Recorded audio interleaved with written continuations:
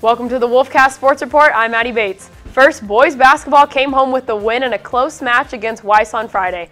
After defeating Weiss 49-46, the boys will have some time to rest until their next game this Friday against Pflugerville.